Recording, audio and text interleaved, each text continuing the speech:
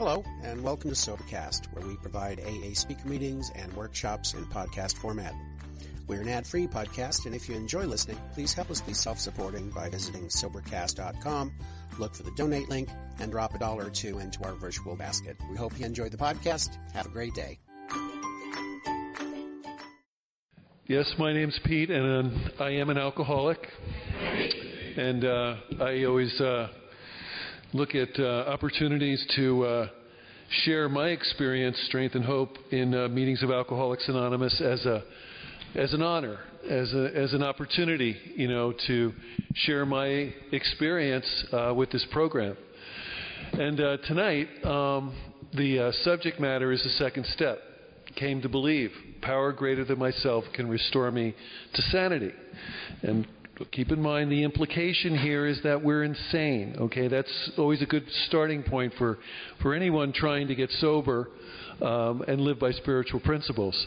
I'm insane, certainly when it comes to and in relationship to the first drink. So, tonight, what really caught my attention when I saw this flyer go out and there were speaking commitments up for grabs, my sponsor sent it around, was the way tonight's format was titled, the title of it, What Now? And, if you've had an experience with the first step, how apropos, what the hell do I do now, or what now, or however you want to phrase it. But if I've done a good job in the first step and I've had an identification with the physical, the mental, and the spiritual aspect of my disease, I've come to the reality of what the hell do I do now? Okay, you've convinced me. I have this physical allergy, I have this mental obsession, and I have this spiritual malady that always drives me back to the first drink. I call it the cycle of drink. It's very difficult for me to break that once I'm in it. It's either I'm drinking or I'm not. I'm black and white in most all areas of my life, and particularly when it comes to alcohol and or drugs. It's either I'm doing it to oblivion or I'm not. I really never had a choice in the matter. All I knew was I wanted to get the job done, and I wanted to get it done fast. And so, that's because I needed to relieve myself of me. I found out very early in Alcoholics Anonymous what the problem was. And the problem was me. And then the problem with that was everywhere I went, I got there first. And so, you can never get away from me. I can't get away from me or I. I just can't, it follows me around.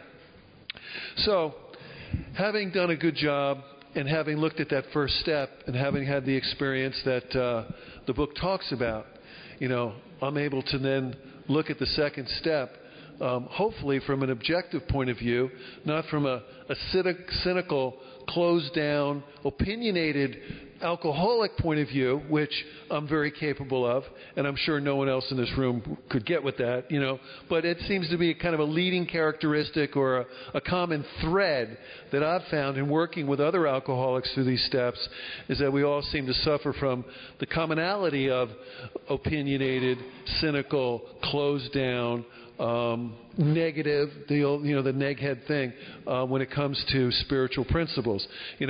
Die an alcoholic death, live by spiritual principles, I got to think about that, Am I really going to die an alcoholic death? What does that really mean?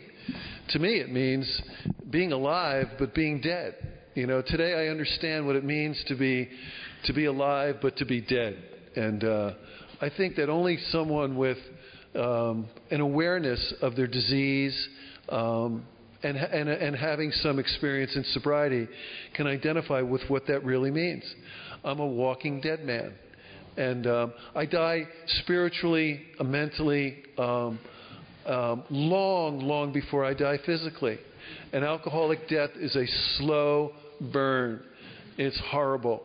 And we alienate ourselves from everything and anyone that we happen to love or think we know what love is. We have a love, but we're just completely separated from love when we are living are active alcoholism, when it's a living part of who I am. And today I stand before you. My sobriety date is July 4th, 1995, and I stand as a sober member of this fellowship who believes in 12-step work, not only for my own life, but in terms of my life depends on my giving it away, whether it's in a venue like tonight at a meeting, or whether it's one-on-one with another alcoholic. So I wanted to approach step 2 tonight, and I wanted to look at it first from the standpoint of a newcomer, and how this work is somewhat presented in terms of new people in Alcoholics Anonymous. Is there anybody in here with less than 30 days of sobriety I'd like to identify? Terrific. And then there's everything in between 25. There's probably people in here tonight with 25 years of sobriety. And my experience with that is it really doesn't matter. No one in this room is any closer to God than the person next to us. It just depends on what our relationship is with this power. If we choose to call it God, we find out in step 2 that it's a power greater than ourselves. We decide what it is. We find it. No one can tell us what it is. No one can take it away from us. That's the beautiful aspect of Alcoholics Anonymous. This is not a religious program. This is a spiritual program that's based on finding a power by which I can live that's going to solve my problem. And as I mentioned a few minutes ago, I'm the problem. I always thought that the problem was I drank too much, and that I had just a series of bad breaks and misunderstandings in this life.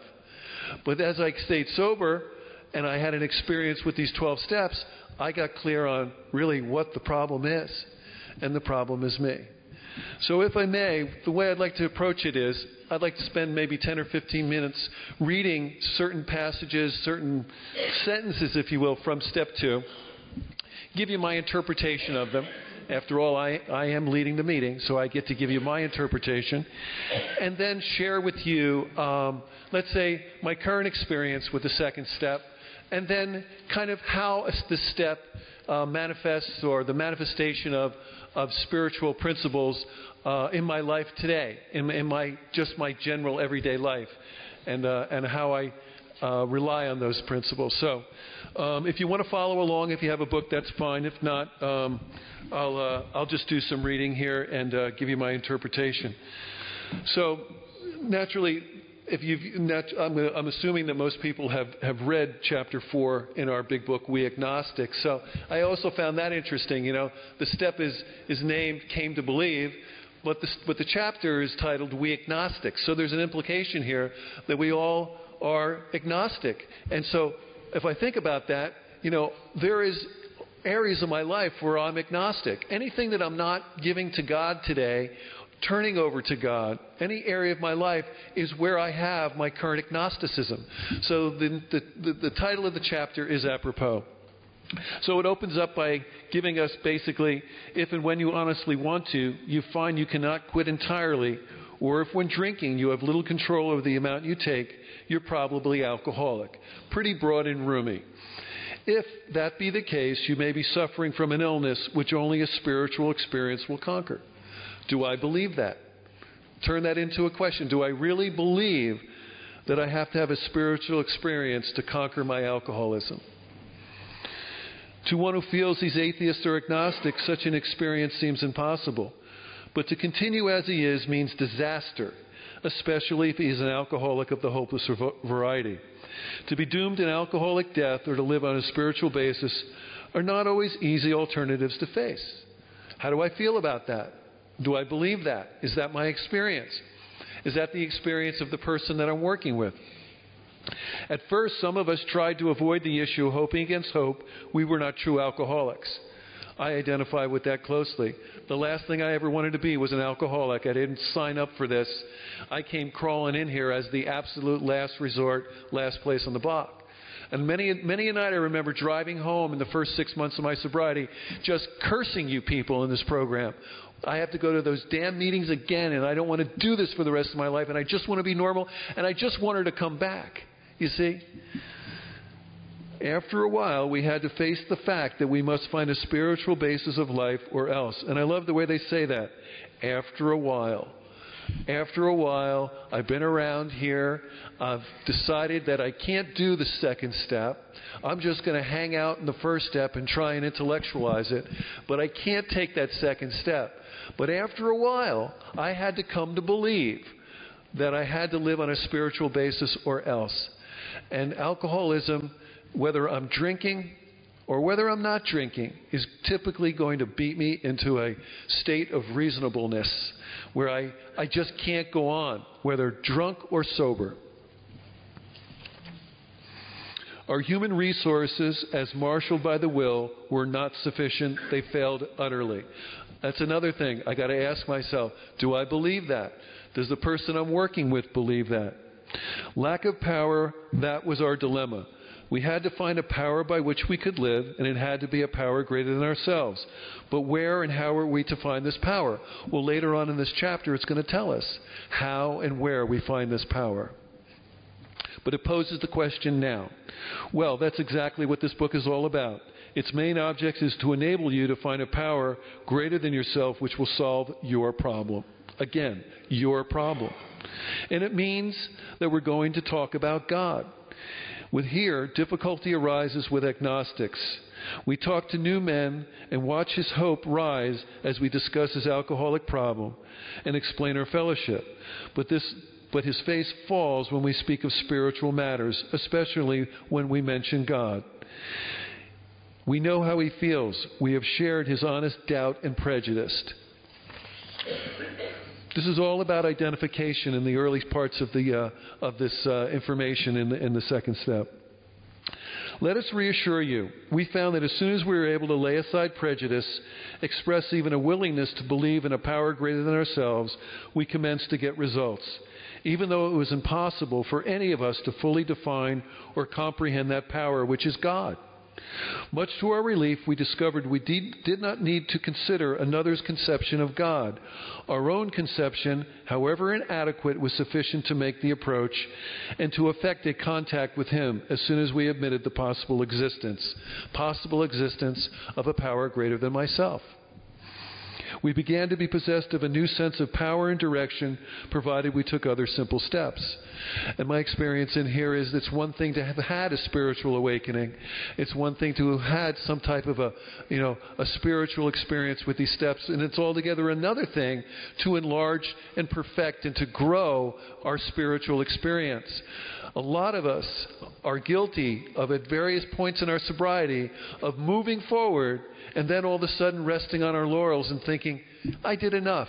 I feel good enough. This is good. I'm okay. Great line, Alcoholics Anonymous. I'm okay. All right? If you're talking to anybody who's an alcoholic after the meeting, they say, I'm okay. Don't believe them. It's a lie. They're not okay. We're either great or we're really bad. There's very little in between for us. That's the type of people we are. When therefore we speak to you of God, we mean your own conception of God. The book keeps hammering home the idea that this is our own conception of God. At the start, this was all we needed to commence spiritual growth, to effect our first conscious relationship with God as we understood him, was to believe that there was just a power greater than ourselves. We all typically, and I don't like to generalize, but I'm going to, we want to figure out why this isn't going to work for us. I need to come up with an excuse why these 12 steps, I don't need them. That's not my answer. I don't need to do this. Well, when I get to the second step, it's perfect. I'm going to intellectualize it and figure out why it's not going to work for me. But the book, if we do a good job helping new people with this material, particularly this step, we have to explain to them, all you need to do is to believe that there's something greater than yourself out there in this world, whatever it is. For me, early on in sobriety, it was the group. It was my home group. That was a power greater than myself. The people in there seemed to be happy. They seemed to have pretty good lives. There were people who were gainfully employed. They were happy. They were being useful at meetings. They weren't feeling sorry for themselves, and in the pity pot like I was 24/7. So here we go. First half of the second step. We needed to ask ourselves but one short question. Do I now believe Or am I even willing to believe that there's a power greater than myself? As soon as a man can say that he does believe or is willing to believe, we emphatically assure him that he's on his way. It has been repeatedly proven among us that upon this simple cornerstone, a wonderfully effective spiritual structure can be built. This is the most amazing chapter in this book, the way it's written. It's so spiritually based, so spiritually founded. I just get so much out of it every time I read it. We accepted many things on faith which seem difficult to believe. Besides a seeming inability to accept much on faith, we often found ourselves handicapped by obstinacy, sensitiveness, and unreasoning prejudice. I don't know if anybody identifies with that. Faced with alcoholic destruction, we soon became as open-minded on spiritual matters as we had tried to be on other questions. Sometimes this was a tedious process. We hope no one else will be prejudiced for as long as some of us were. The reader may still ask why he should believe in a power greater than himself. So they're talking about the reader. The authors are saying, again, they're asking us the question, why do I need to believe in a power greater than myself? If I don't believe in a power greater than myself, I'm not going to have enough gas in my tank to get through the rest of these steps. I'm not going to be willing to go into that third step and make a decision to finish this work. I still have power. I have power, choice, control. I have those things in my life, not just in relationship to alcohol, but I'm convinced that I have power, choice, and control over what I think, that I can do it on my own. And if I really believe that, my self-will, they talk about in step 3, is run riot. But I don't really understand what that means until I can really deeply look at myself and go through these 12 steps, which are perfectly constructed mechanism for recovery. My experience, they are absolutely the perfect mechanism for anybody with an alcoholic or drug-addicted personality to recover by. This is the solution. And our responsibilities in here is to take the solution and give it to new people, to introduce this program. It tells us, talk about the spiritual aspect of this program freely. Don't be afraid to talk to new people about the conception of God, how you found God. That's what it was like, what happened, and what it's like now. That's what we're supposed to do. Whether we choose to do it or not is an entirely different matter. But my responsibility, because this is my experience, is to pass on to you what works for me. And that's what I'm here to do tonight. Okay. I mentioned the first half of the second step. And this is the second half of the second step. The first half is pretty broad and Roman, you know. Let me read it again real quick. We needed to ask ourselves but one short question. Do I now believe, or am I even willing to believe, that there's a power greater than myself?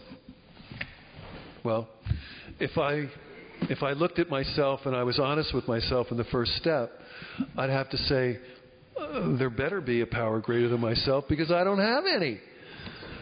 In relationship, not just to the first drink, but to what I think. Think about that. Do I have power, choice, and control over what I think? When I have a resentment towards somebody, do I have power, choice, and control over what I think about that person or that situation? I'm hurt. I'm a victim. You know, I have entitlement, you know, to my point of view. My integrity's been compromised. I mean, the list is endless. And all I'm concerned about is that resentment. Do I have control over that? My personal truth and experience with that is I have absolutely no power over that. Left to my own devices, on my own unaided will, I have no power over what I think. I mean, I get up in the morning and I brush my teeth and shower and stuff, and I go to work, you know, I'm pretty good with that. But don't hurt my feelings, you know. Don't go there, you know. So, the second step, the second half of the second step. When we became alcoholics, crushed by a self-imposed crisis. Crushed by a self-imposed crisis. Don't you love that? We could not postpone or evade it. I'm crushed by a self-imposed crisis. I couldn't postpone it and I couldn't evade it. It means I had absolutely no control over this runaway train wreck of a life. None whatsoever. We had to fearlessly face the proposition. Either God is everything or else He's nothing. He either is or He isn't. What's my choice to be? Interesting. If I look at it and I really get clear with that, that's one thing. That's my own personal experience with that information. In terms of helping someone else find their truth and help them through this process, it's like anything. I can't have the next step unless I've completed the current step that I'm on.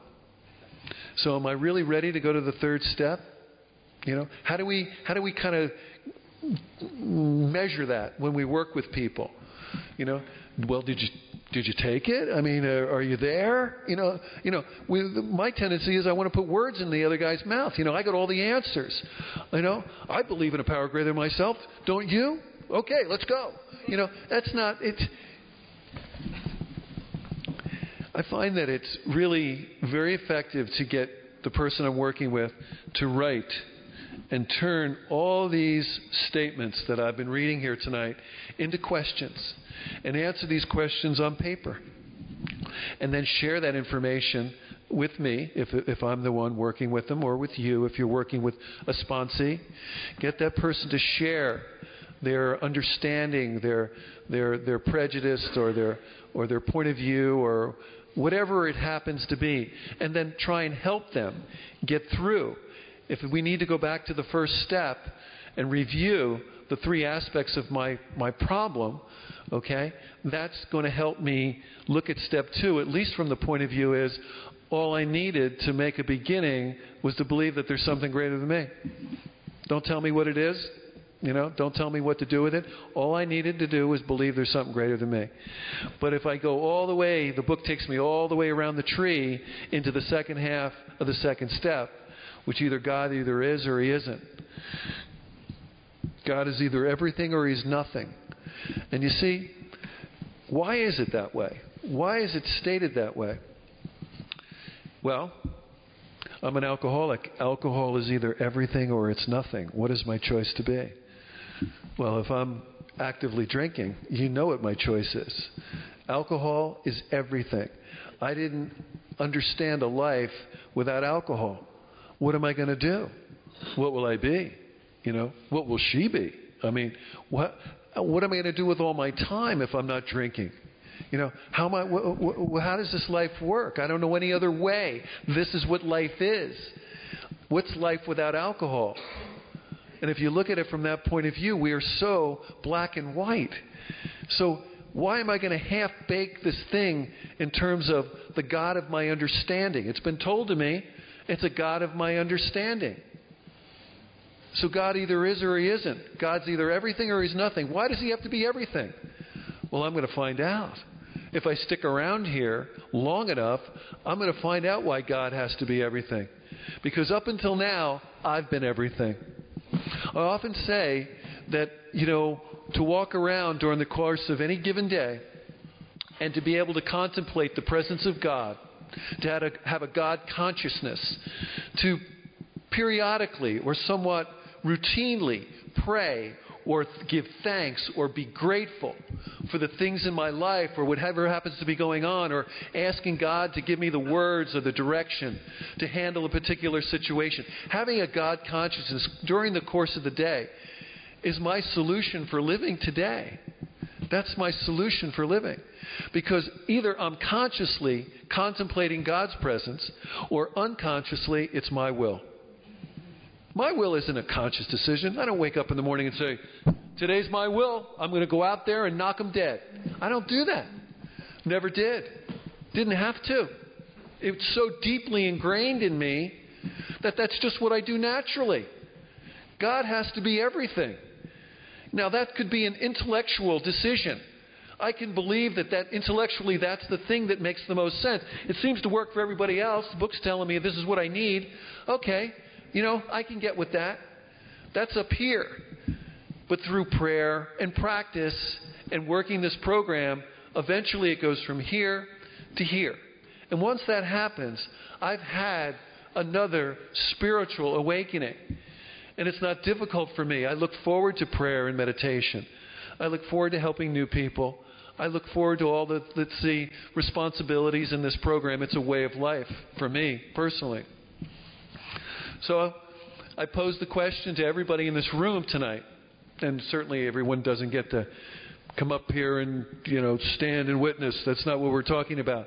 But within yourself, to ask yourself today, whether you're 1 day sober or 10 years sober, is God today everything? Because it's either He's everything or He's nothing. And what I tend to do is I tend to kind of keep God over here, conveniently, for when I'm in trouble. Because what happens is life comes up and hits me right in the side of the head. When I'm least expecting it, when I'm not looking, something in life like a boomerang hits me in the head, and all of a sudden I had my feelings hurt. I wasn't respected. I wasn't, well, we don't have to repeat the list again. We all are familiar with it. But that's the truth. But when I have God with me and present with me, those things bounce off me like a rubber ball. They have no effect on me. Unconditional love, Say what? Unconditional love? I don't think so. There's a condition on everything in my world, I need it my way, the way I want it. And I found that it doesn't work that way. I can't have all the gifts of this program and sobriety without finding a foundation, a spiritual foundation. Remember, it talked about a wonderful cornerstone can be built. A cornerstone for my sobriety, a cornerstone for my life, the principles by which to live my life. I'm looking for freedom. Freedom from me. I'm the problem. My mind. My dad used to call it a steel trap. I never understood what that meant, but I think it meant that once something got in there, it couldn't get out. I think that's what he was talking about, I could never figure out what a steel trap meant, but that's what he called me. Peter, you got a head like a mind like a steel trap. God damn it. I guess it was my plight right from the beginning, from a very early age. But I have to find a spiritual foundation by which to live my life. And this second step, I can read this every single day and I can get something different from it, prepare me for my day. It could be a spiritual reading without any question.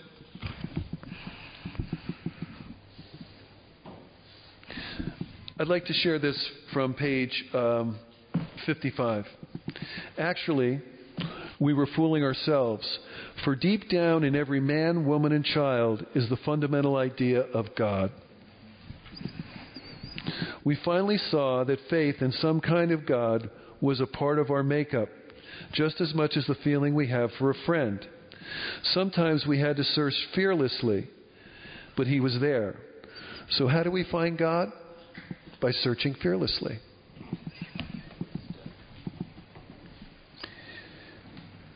Sometimes we had to search fearlessly, but He was there. He was as much as a fact as we were. We found the great reality deep down within us.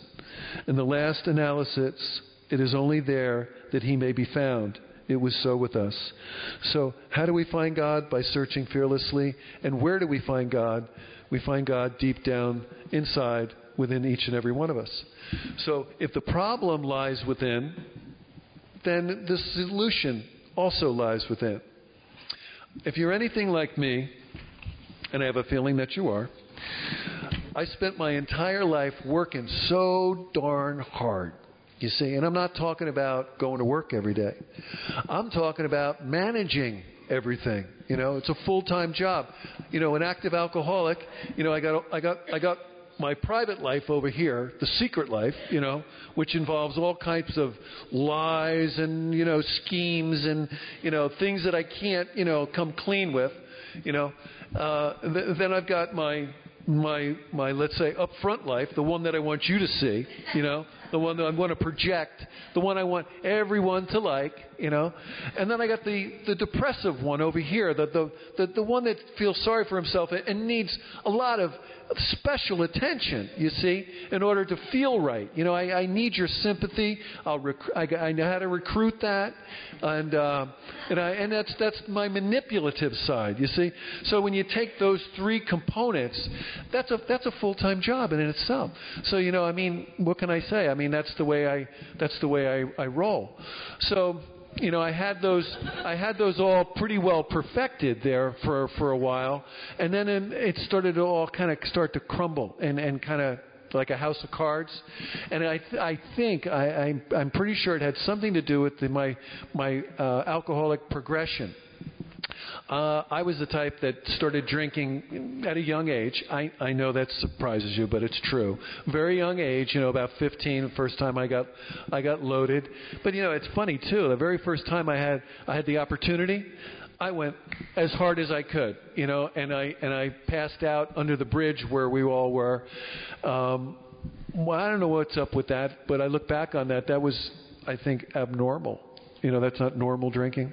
You know, an allergy described as an abnormal reaction to alcohol. And by the way, the normal reaction is, I think I've had two. I think I'm not feeling so good. I think I'm uncomfortable. I stop. That's the normal reaction to alcohol. The problem is that we hung around with people just like us, so we thought that was abnormal, and what we did was normal, you see? And I found out in Alcoholics Anonymous is I think it's blue, it's red. It's the opposite of everything I think is the way to go. If I think I need to turn left, by God, I better turn right, you know, because my thinking is the problem. And I mean, when you take people like us and we work so hard to manage these three circular areas with all this stuff going on, you know, how can you possibly tell me that my thinking is the problem? My thinking that's what got me where I am today. You know, look at me. My goodness. Here I am all alone, surrounded by empty vodka bottles. She's long gone. I don't know what the hell happened to my marriage. And, well, I'm not feeling so great, but I mean, there's nothing that I can't take care of myself. And that's quite a package, you know. And it takes a lot of work to manage our lives when we're actively living in alcoholism. Now, that's drunk, okay? Let's talk about sober. Is it really any different sober? If you take the drink away, I've heard our disease described as to not drink is to only make it worse. Ask yourself, what's my sobriety like? What's the quality of my sobriety? What is my relationship like with my higher power? Where do I stand up? How do I stack up with my relationship with my higher power? That's a question for each and every one of us to ask. I didn't touch on page 52 tonight in this chapter, but there's questions on page 52 that start with, am I having trouble with personal relationships? And then goes on to ask me a number of questions. It's an excellent place to go in terms of measuring the quality of my sobriety, my spiritual condition, or just measuring what degree is my life manageable or unmanageable, depending on how I line up with those questions. It's an excellent exercise to write out where I stand with those current questions in my life. It always comes back to the same thing with me. How connected am I to my higher power? I mentioned earlier, in early sobriety, the group was my higher power. And I got so much out of meetings. I went there to fill up my tank, and I was surrounded by a lot of enthusiasm, a pocket of enthusiasm, if you will. I had a great sponsor, got me through the work. I had an experience, and then I was all fired up to try and tell everybody how great this thing is and what they need to do and what they're doing wrong and my way's the right way and all that evangelistic, you know, mad dog type of Alcoholics Anonymous. That's me. You know, that's me. I'm enthusiastic about this program, and I have been because it gave me my life and my life back. And I say it all the time. Everything I learned about living life, I learned in Alcoholics Anonymous. I got here when I was 40. And I thought because I was managing these 3 areas of information that I really had it together. So, what was I saying? Geez, everybody's here. I better have something to say. So,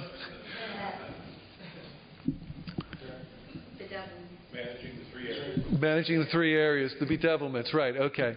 So I got to ask myself, where do I line up with my higher power? What does that mean to me today?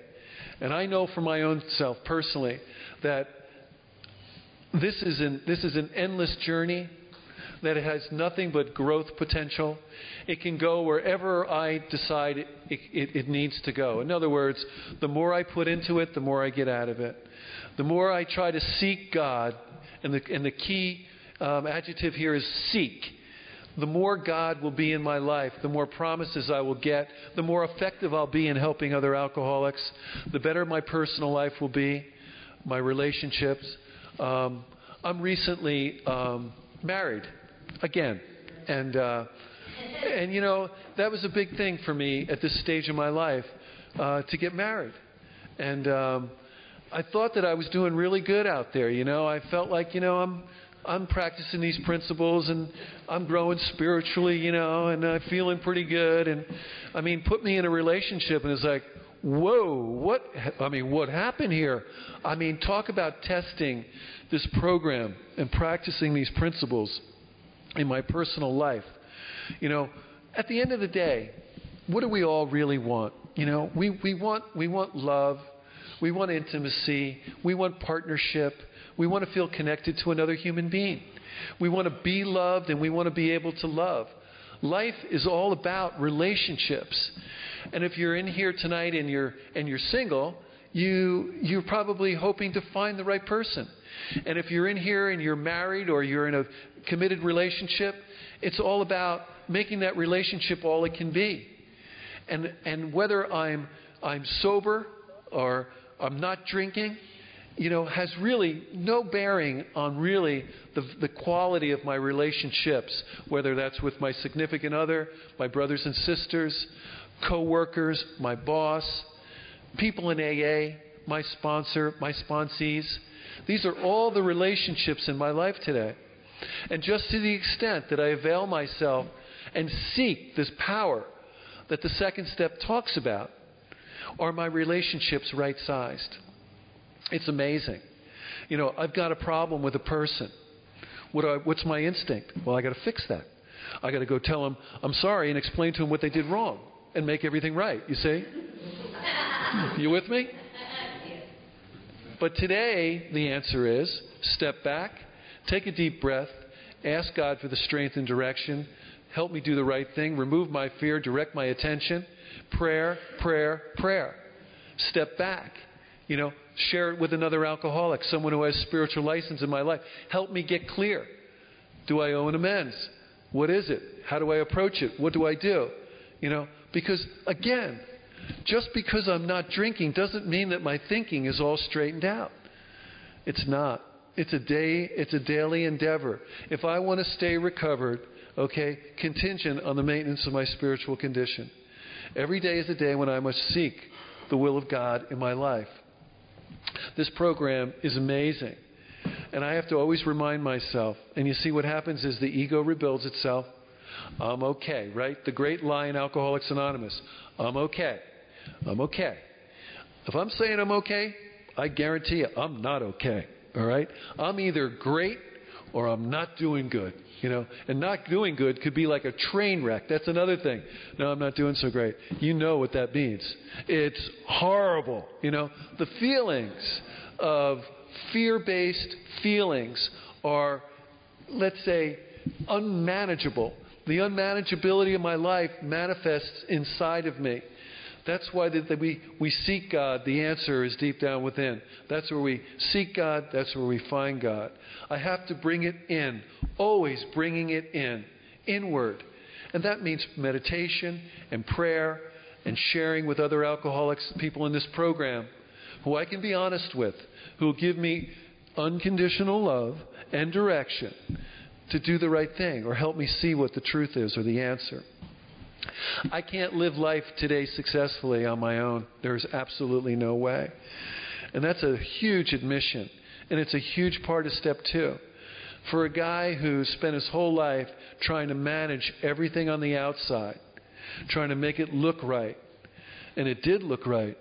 It looked the way I thought it was supposed to look. It was the colors I thought it was supposed to be. It fit in the box that I thought it was supposed to fit in, or at least the one that I thought you thought it was supposed to fit in. It was a job, it was a car, it was a house, it was the wife that I worked so hard to get. So much convincing to get her to leave her husband so that I could get divorced from my wife and then we could get married and then she leaves me. I mean, you talk about a mess. It was just, the reality of that was incredible. And here I am, 14 years sober, what have you, and I get married again. And it's completely different. It's completely different. And those first 2 women were wonderful, wonderful people. And I could be married to them. There's nothing wrong with them whatsoever. There's something wrong with me. And as long as I avail myself to the information in this book, and I do what's indicated in front of me in Alcoholics Anonymous, and I seek a power greater than myself, and believe that that's the solution for my life, exponentially my life continues to just get better. I'm not saying that my wife and I don't have, occasional misunderstandings and hurt feelings, but the approach to the solution with that is so different. And I'm enjoying my life now like I never enjoyed my life. And I'm happier than I've ever been. All I really look forward to every day is being happy. And the one thing that I want to leave you with that really works for me, and I think it applies to step 2, it's certainly a spiritual principle, is that leave the results up to God. I don't need to be responsible for the results. What I need to be responsible for is doing the things that have been laid out in front of me, practicing these principles, in all my affairs to the best of my ability in any given day. But don't be in the results of any area of my life. All I need to be is honest, self-expressed, and leave the results up to God. With that, I'm going to close, and we'll open the meeting for anybody who'd like to share or ask a question, okay? Thank you.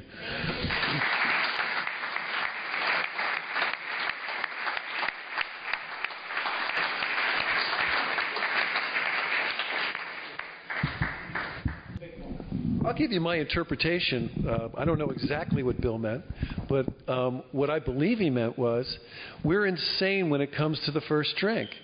Yes. In other words, my mind tells me that it's going to be okay, or whatever series of compromises I do. I compromise everything for that drink. I'll compromise and sacrifice everything for that first drink. I have a problem, mental obsession, that tells me that the first drink or drinking is good. And that's the insanity. What I've found in sobriety is that insanity manifests in many other different areas of my life. I'm also insane. I'm insane in relationship to the first drink, and that's what Bill's talking about in terms of getting sober and finding this power. But being sober, I can also take that and I can identify that with other areas of my life where my thinking is insane.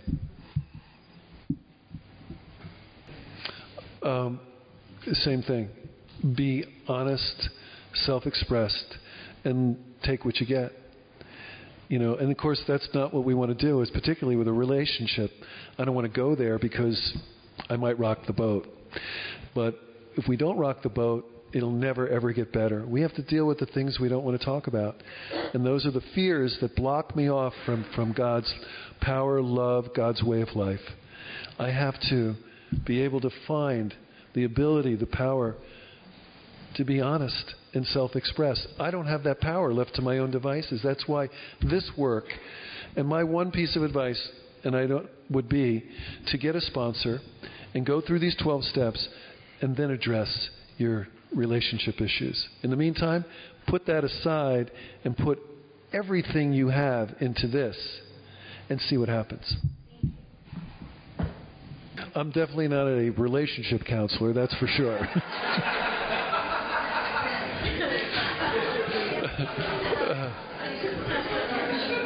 I don't necessarily have an opinion. I could have a point of view maybe we could talk about after the meeting. That would be best, I think.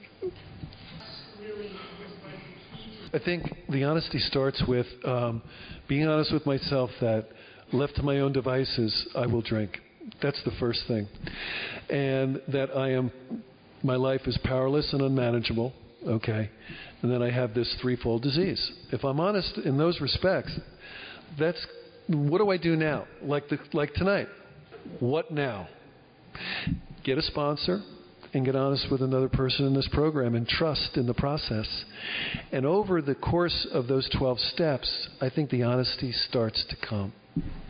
Yeah. It starts from within, and then I need somebody to help me see the truth. That's what I would say. Without it, I'm not going to go any further. I might take the third step and take 6 months to write a fourth step, and you may never see me again.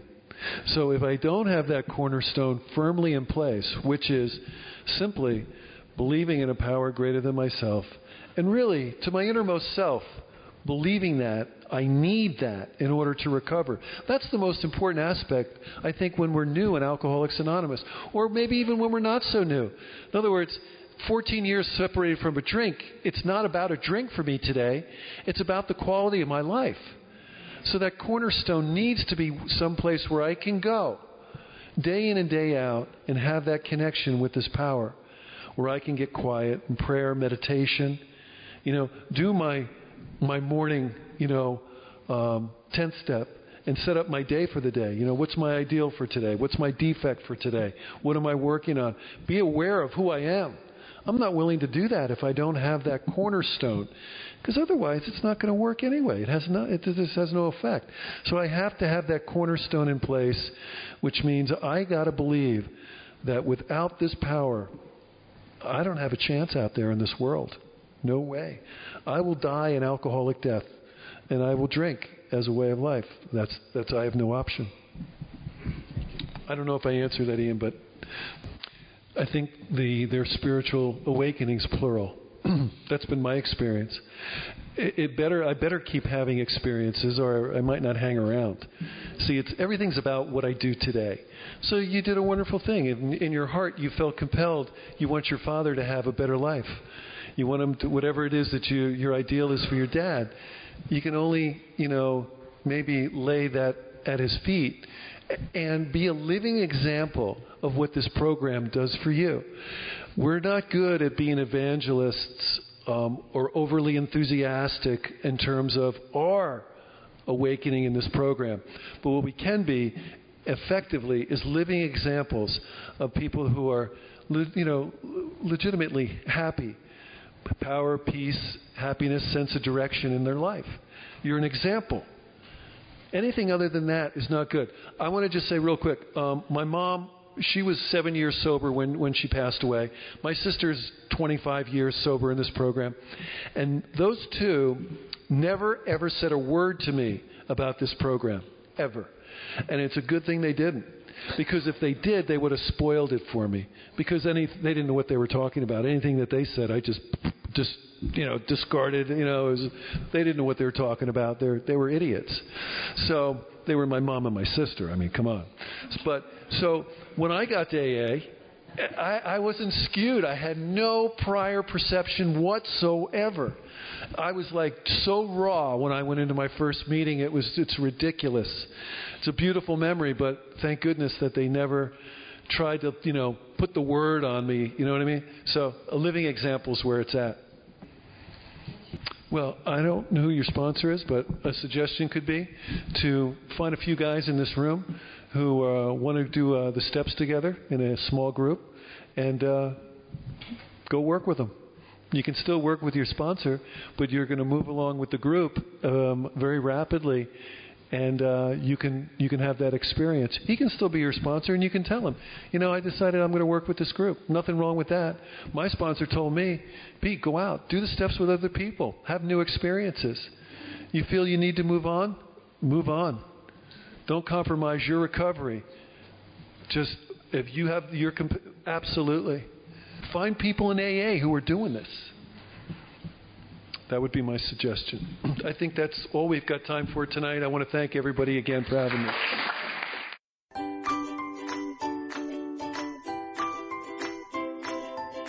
Thanks for listening. I hope you enjoyed the podcast. Sobercast is ad-free, and we'd like your help in order to keep it that way. So if you'd like to help us be self-supporting by pledging $1 or $2 a month, visit Sobercast.com and look for the donate links. Thank you very much.